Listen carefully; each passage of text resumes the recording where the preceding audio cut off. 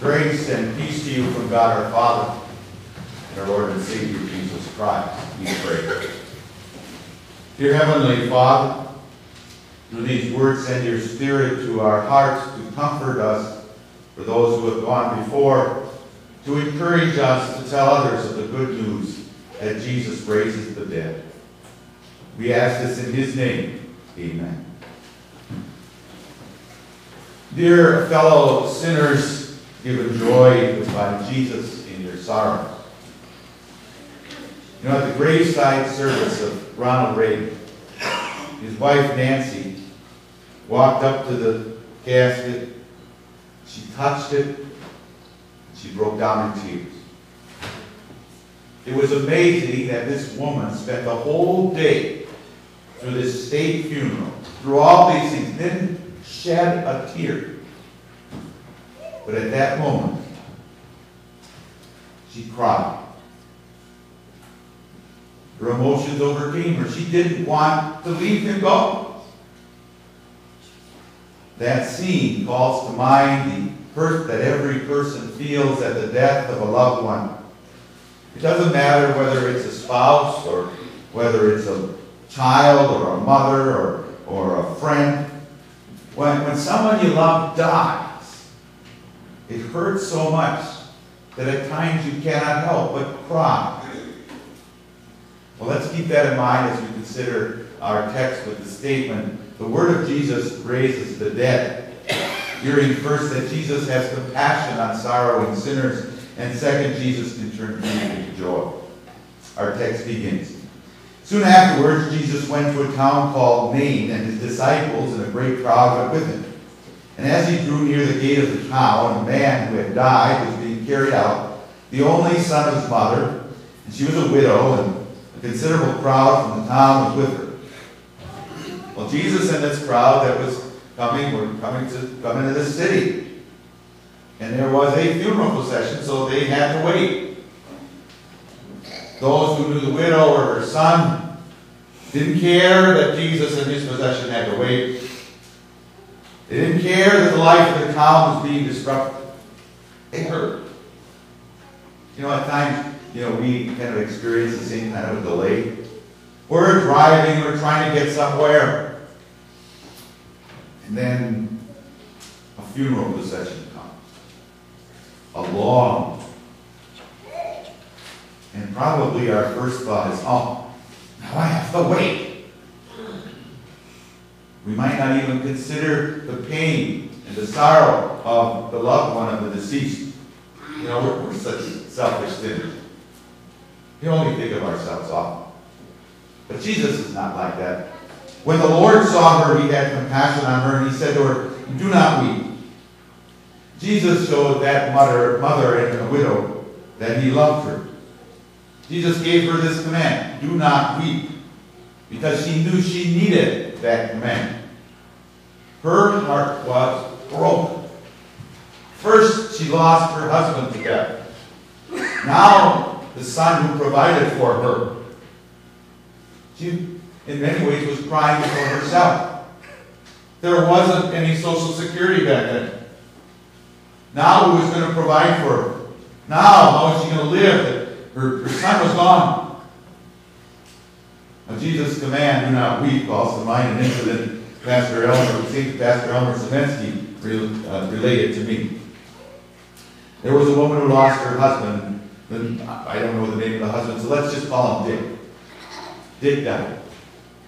And after the funeral, this widow would come to Pastor Zemensky repeatedly, crying about how difficult it was. She would say, "Oh, it's so difficult to live without Dick. Without Dick, I can't go south for the winter. Without Dick, I can't go out to eat or go to fish fries or movies. Without Dick around, life is just not worth living." And he would speak the gospel to her about how Dick was in a better place and how God would take care of her. But she just kept going on about how terrible she had it. Finally, after a number of visits, he looked at her and said, "You're not mourning for Dick. You're mourning for yourself.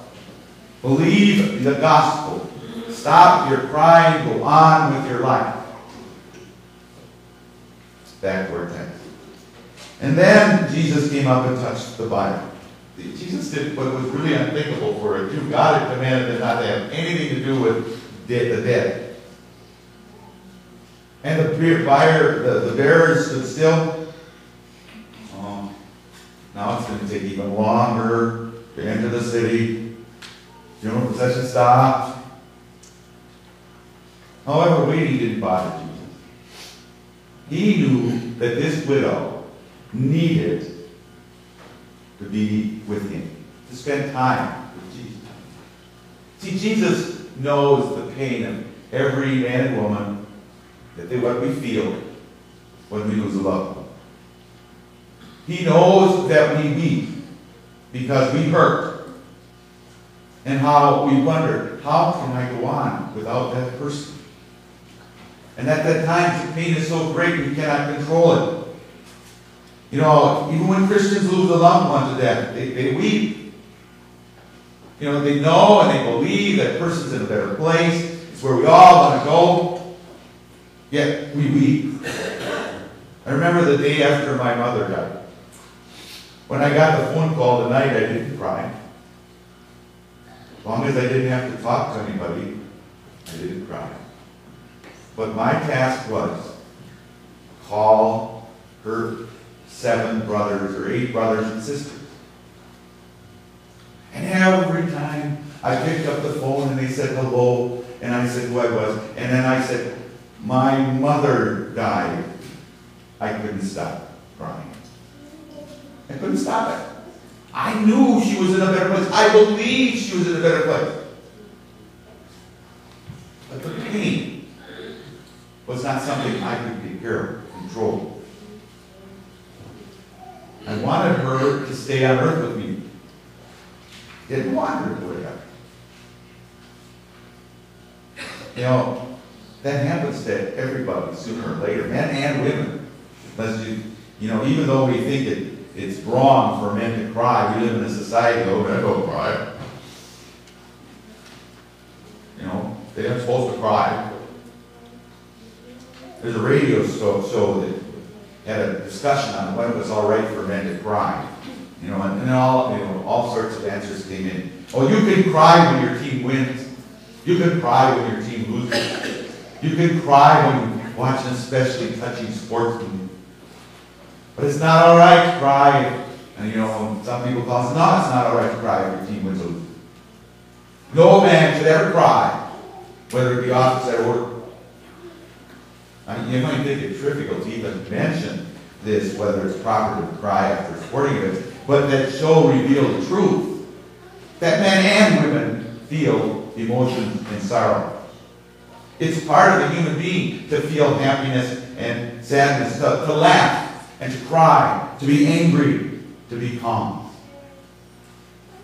You know, when others get in our way, our emotions often move us to angrily say, get out of my way. I want to get through. Our emotions give us pain when a loved one dies, when a loved one is ill. Now some will tell you, well, you got to keep a stiff upper lip, control your emotions. And yes, there's a point to that. But some will even go farther and say that when Jesus told the woman, do not weep, he was commanding all Christians never to weep at a funeral. Whoever says that's wrong. Jesus spoke this command to this woman alone. It wasn't a command where he said, now I'm talking to this woman, but all of you, no, don't stop weeping right now. Through his apostle Paul, he made that clear, these words.